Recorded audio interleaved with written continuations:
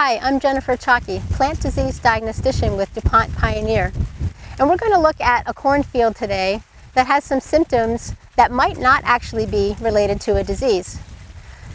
We can see a lot of brown dead tissue on this leaf, as well as some black spores or mold present on the leaf. And one might think that this could be caused by a disease, when in fact, I believe a lot of this was environmental stress on the plant, possibly lack of moisture or too much heat, causing some firing or some scalding on the leaf tissue, some scorch.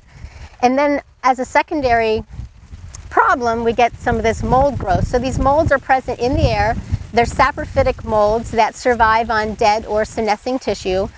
So in a lot of cases, this may resemble what could be a disease, when in fact, what we find is that we can't find a disease present.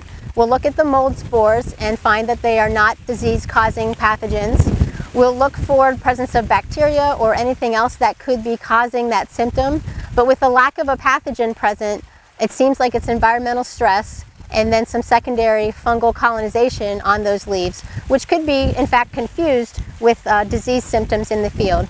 So if you're not sure whether you have disease or maybe abiotic stress on plants, you can always submit some leaf samples to a plant diagnostic lab for confirmation of the presence or absence of a disease.